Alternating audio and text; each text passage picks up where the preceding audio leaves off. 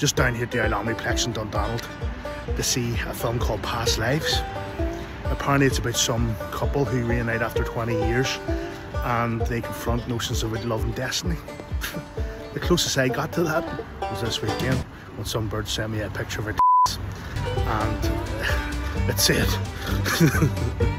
"This is what you're missing." True story. Anyway, I'll let you know what I think of the film, not the just out of seeing Past Lives there, and I have to say it was absolutely a snore fest. It's one of them films that you think is some kind of indie sort of sleeper film. Well, it is a sleeper film. It's f***ing boring. Do not go and see it. The reviews are amazing. 0 Chris Heath out of 5, maybe a 1 Chris Heath out of 5. It's got a snore fest.